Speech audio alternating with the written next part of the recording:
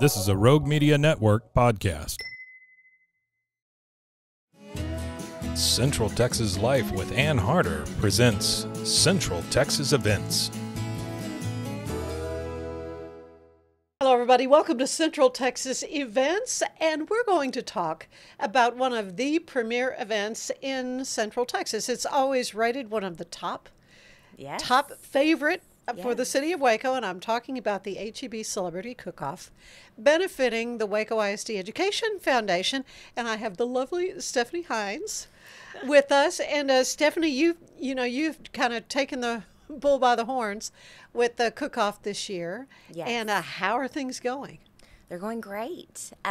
We are definitely down to crunch time. We'll be 3 weeks out from the event tomorrow. So, all of those final details are rolling in and trying to get our final table sales done. And like I said, just trying to get all of those final details put in place before the event.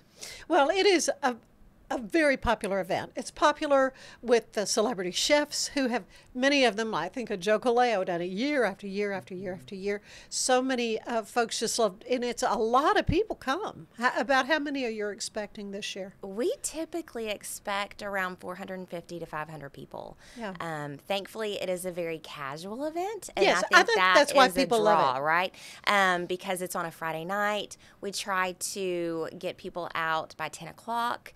And you just come and sample food and visit with your friends, play a couple of games, and raise money for the Education Foundation. So. Well, and that's what's so exciting because how many years now are we at? 15? It started in 2005. I know that there were a couple of years that we had to pause due to COVID. Okay. So I think this is like 18. I believe. I mean, it's Oh, been my around goodness. for a very long time. Very long time, and this is something that my former colleague Bruce Skeetson helped get going, and this is the first year he's kind of stepped back after many years, but what a successful event it's been for the teachers in Waco ISD, and that's what this is all about. Let's talk about the foundation and how proceeds from the cook-off help those teachers in the classroom. Absolutely. So all of the money raised at the event goes back to help teachers directly. It helps fund classroom grants. And so the idea is that the money we raise goes directly back to those to help teachers fund those special projects. And it's so exciting for me. For many years, I was involved with the foundation board, and we did a golf tournament. We did a lot of different things to raise money. And when Bruce got the cook-off going, it just became such a popular, successful event that more than $1 million raised. Is that? Actually, I just looked this figure up, so I can attest to it. It's 1.67. Oh gosh! Yes, pushing $2 million, and these teachers can then become very creative in submitting their applications for a grant to help them in everything from music teachers to culinary arts. We talked with Mike Osborne at University High School Culinary Arts, and how that grant helped him and his students. What does it mean to you when you get to go into the classrooms and many times surprise these teachers? Oh my gosh, it's the best. I always tell people that I have the best job because I bring the party, right? I get to bring the check, I get to bring the excitement, the balloons, and a lot of times teachers don't know that they've been awarded. No, they know they've submitted, but exactly. They so get a this is lot totally of submissions, and they only have a limited amount of money to give. About how much a year do you award? So we award typically around 100,000. It's nice every year. amount. Last year we did, I believe it was close to 140,000. Really? Yes. Last year we had a very good year with that cook-off, is a good year. So we were able to award a little bit more than we typically do. And so it's very rewarding seeing these teachers with these passion projects that they have, and they get.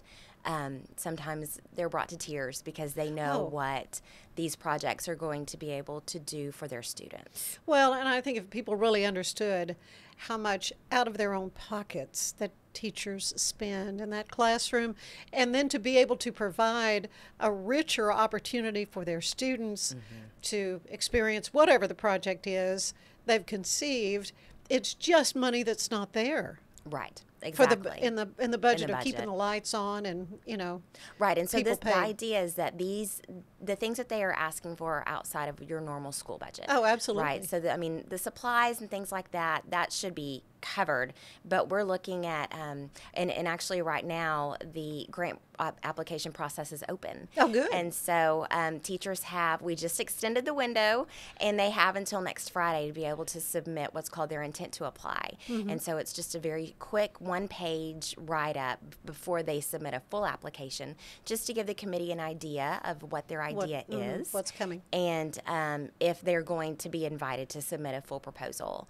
And so... so that's an additional process that seems like we didn't used to Yes, have. and so it kind of helps those if the committee realizes that it does not fit within our pillars of funding. Right. It does not waste their time to submit a full proposal. Right, Or that makes sense. From the get-go, if they feel like we funded this numerous times, just some things like that. And then they may not know that. Exactly. Right. Exactly. So. Yeah. But about how many submissions do you get? So last year we had over 100. Oh my goodness. It was a fantastic problem to have. Yeah. Because then you also have to have grant readers Right. to be able to read these applications as well. And so that also kind of hints why we had such. We awarded so many last year as well. Well, and I've done that once. Yes. And it's just amazing, the creativity of our teachers in Waco ISD. The creativity, this is a pretty clumsy segue, though, of our chefs who will be providing all kinds of things. Let's talk a little bit more about the event. Sure. Again, it's going to be Friday, February 9th, and it's at the base. Now, this is the third year. Correct. For the base. We've had it over the years since the beginning. I've been involved since the very beginning. We've been from the Texas Ranger Texas Sports Hall of Fame to just all over. Right. Yes. Yeah, I have the heard Lion. that it's We were kind the of Lions Den for traveled a little bit around town. Oh yeah. But the base has really worked out very nicely. Yes, it has. It's a great venue.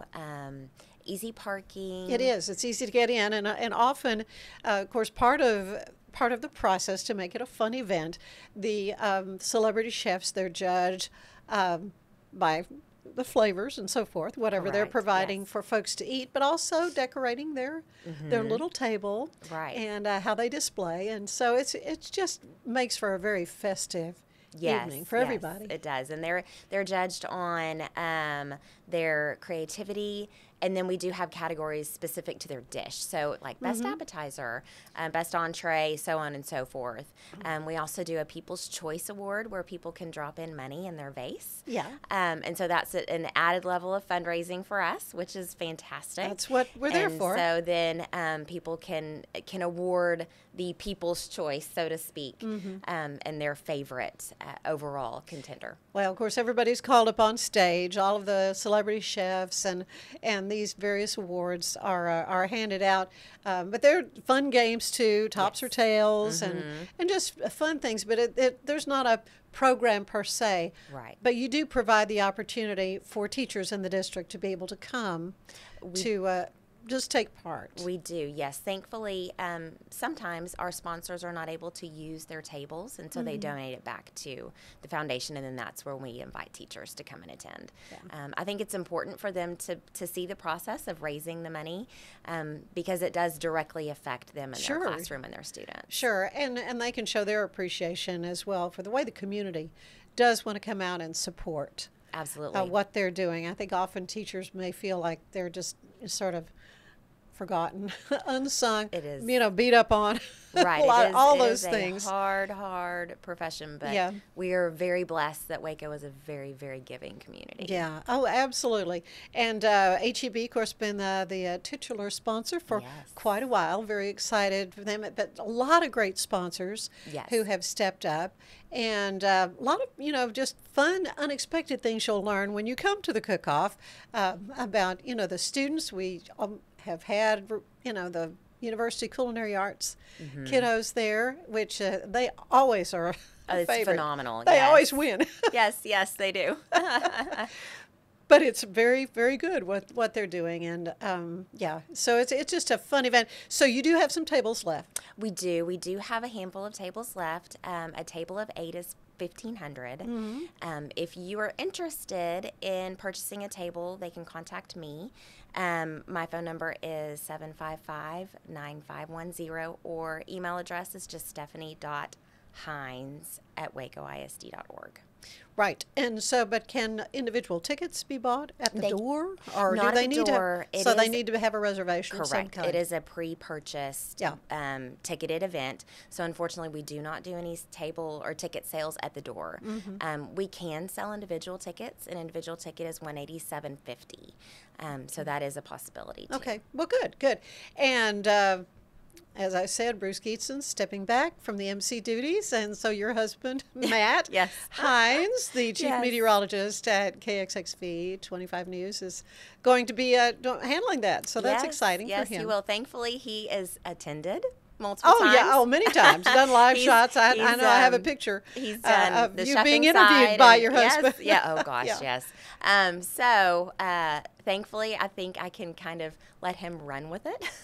He'll be to where fine. he will not need a lot of direction. No, he'll be fine. So yeah, I think he'll do a great job. Well, it's going to be great fun. And again, Friday, February 9th at the base.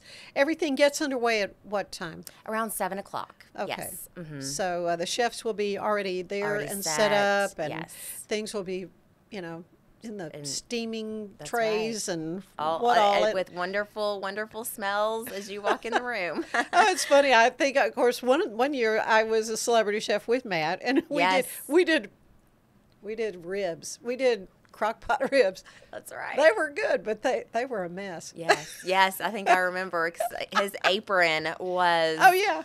a mess. He's messy anyway, but you know, that did not help. So I was very Yeah, thankful for the apron. Yeah, we had a lot of fun that year, but yeah, it is just a wonderful event. And Stephanie, thank you so much for spending some Yes. time with us and for all you do for Waco ISD. Well, thank you for having me today. And cook-off time is here. It's hard to is. believe. It is. I know. I feel like we just finished, but I know. it comes around quickly. But Yeah.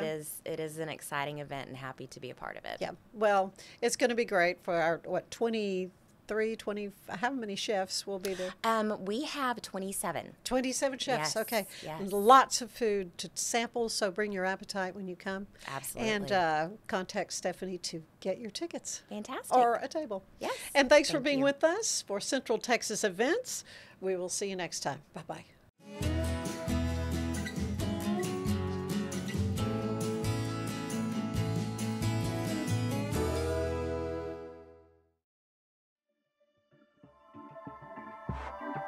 This has been a Rogue Media Network production.